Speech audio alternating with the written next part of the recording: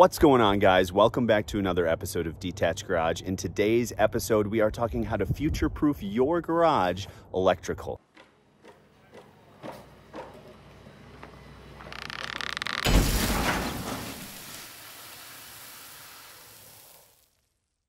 Welcome back to a snowy January job site. Today we're talking all about future-proofing your garage and your electrical install. And so where do we need to start? We need to start where the power comes into the building. So let's go check out the meter base and see what we're upgrading. So future-proofing your garage build or your house build starts with where the amps come in. So this is the new meter base, 320 amps is what we're upgrading to.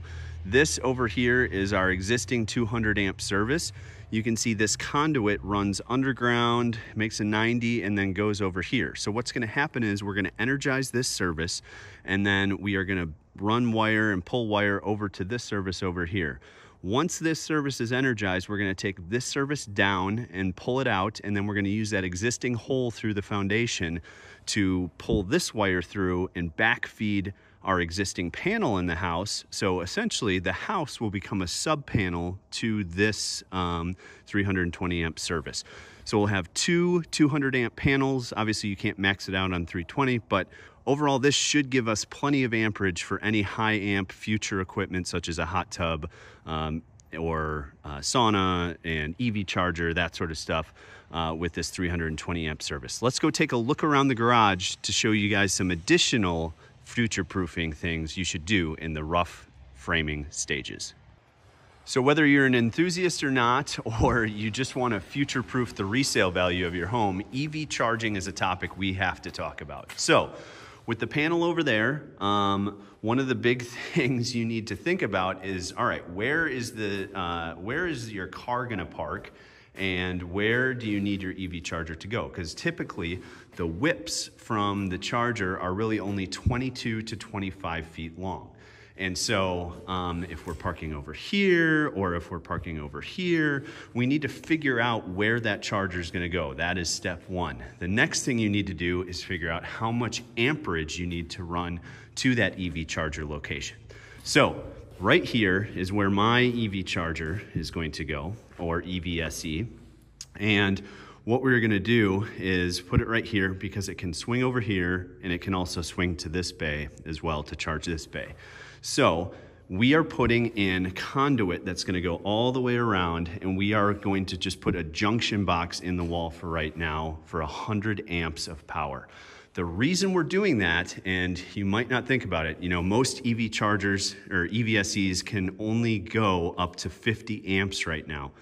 But what's coming in the future, and to future-proof your home, is putting in a charger that is going to be bidirectional. So you can actually use your EV to power your house.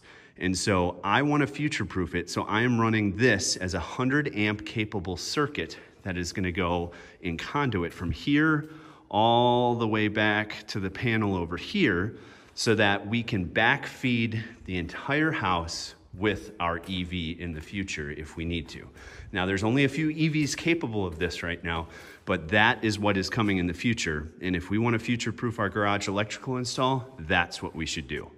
So now that we've located where the main charger is going to go in the garage, let's talk high amperage outlets for the rest of the garage. So whether you're a welder, whether you want to put in some washer dryer or other high amperage equipment, locating that is going to be critical. So here is where my welding outlet is going to go, and that will obviously feed back to the main panel. But with this same electrical run, we are going to run to the outside as well. So let me take you around here and kind of show you why we're going to do that. So this is all going to be driveway over here, and we're going to put an RV plug right over here, 50 amp capable. So that way, if you have a friend that comes over with an EV and they want to charge, you don't have to pull them into your garage to use that charger. They can just use their mobile charger and hook up.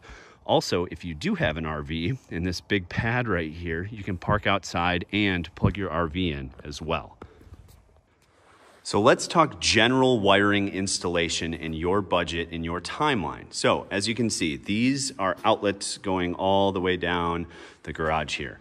And so what you'll notice about these is all the wire is run up to the top plate and over and then down.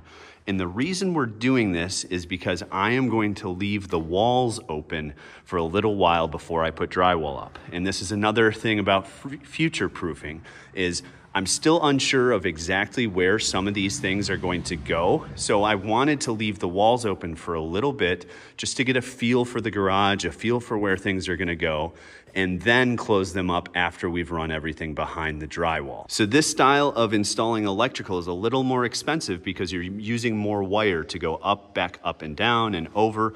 But what it allows you to do is if you are doing the general construction or you are doing the electrical, you can pass your rough electrical inspection without these wires going across and drilled through, and leave the walls open. Now, we are gonna seal this up with spray foam, so I will have 2 inches of spray foam on the wall, and so that will pretty much take up this cavity area back here, a little bit on here. So if you do need to run some additional wires, it's gonna be a little more difficult, but what it's gonna save you in the long run of not having to do drywall repair if you don't wanna do that or whatnot, it's gonna save you a ton of time and money in the long run if you're still unsure of exactly where things are gonna go along the walls of your garage. Future-proofing your garage. So let's talk outlets. So we have installed an outlet box on each column here. And the reason for that is we might eventually do retractable screens here to keep the bugs out. So we're not gonna do that right away. So I wanted to make sure the electrical was installed in the right locations so we didn't have to rip any finished material off the wall to put this back in whenever we decide to put the retractable screens in. Christmas lights. I know you're probably thinking about that right now. You're actually probably taking them down right now with the time of filming, but make sure you have some soffit outlets. I've got one here and one here to make sure that we're future-proofing for Christmas lights. The other thing you're gonna wanna do is if you are looking at cameras, make sure you run your low voltage PoE or power over Ethernet to these locations as well.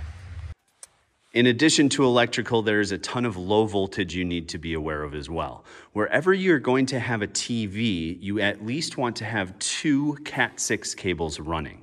And maybe if you're gonna backfeed some high-end audio, you might even wanna run an optical channel as well. So the lift for me is gonna go right here, and my workbench and cabinets are going to go back here.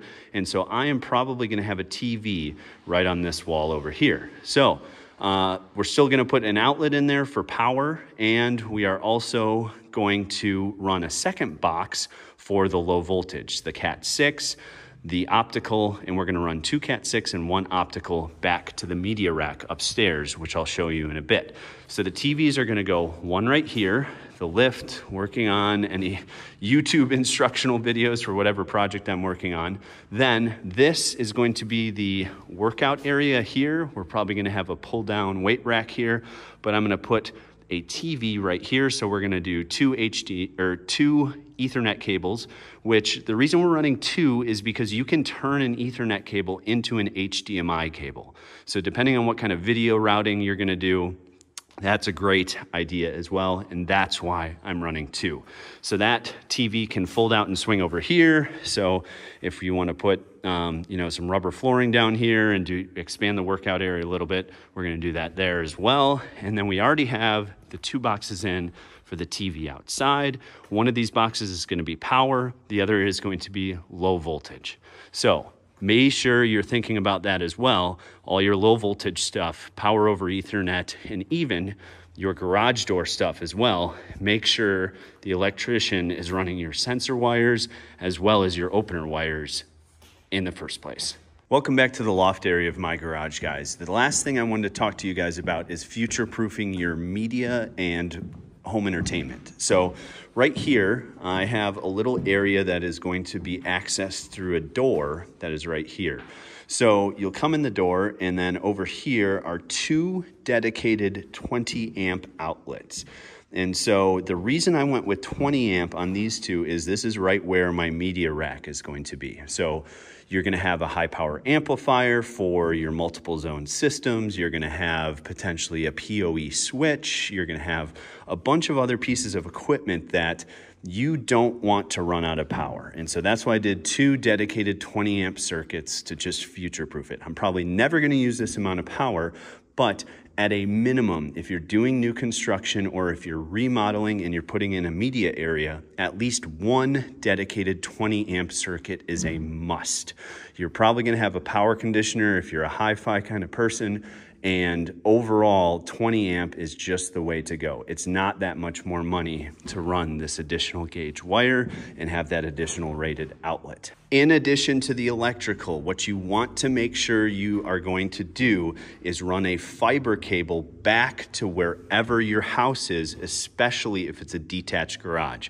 So we are running 2 fiber cables from my basement area right now, which is where my current media rack is. We're gonna run them across and we are gonna terminate here at this rack. The reason we're running 2 is just in case something happens to the one, and whether, a drywaller cuts it or kinks it or something like that, you only get 1 shot to do this.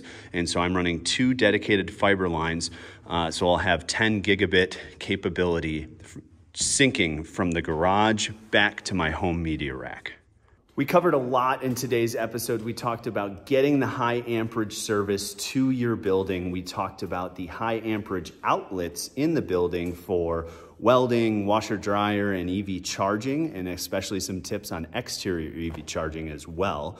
We talked about running the electrical up the walls to save yourself time and money in the long run if you are working on your garage or you're not quite sure where everything's gonna go. We talked about the electrical outlets around the outside of the garage to make sure you have power there. And we also talked about the media rack upstairs in my garage, making sure you have a dedicated 20 amp outlet for that, as well as making sure you route your low voltage stuff at the same time as well before you get that final rough electrical inspection done and then start installing spray foam. So thanks again for coming along. If you have any questions or comments, put them in the comments below. And next time we're gonna be installing these magic stairs. Thanks again for watching Detached Garage.